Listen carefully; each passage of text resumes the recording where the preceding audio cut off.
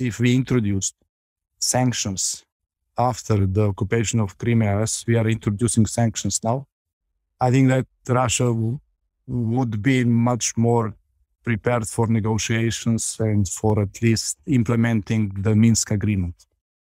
But because the price was, very small, Putin was encouraged to go further.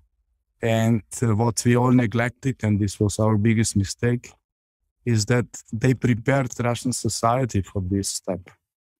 So the propaganda during last decade against Ukraine was something comparable with the propaganda from Soviet era or from Nazi era in 30s in Europe.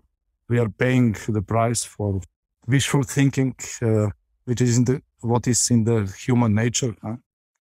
And democracy is encouraging such approach. And this is why in first phases of the conflict, dictators are stronger. But more or less, they never prevail at the end.